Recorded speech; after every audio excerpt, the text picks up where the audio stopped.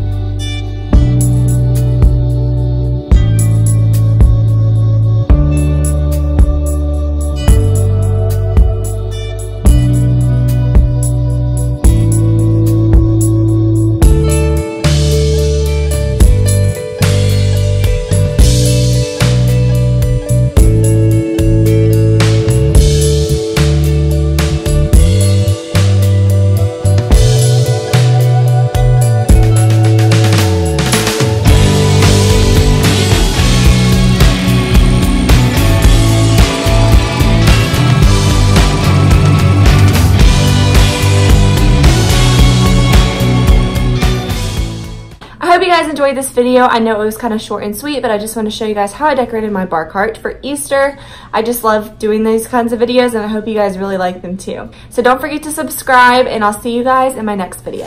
Bye. When you're next to me.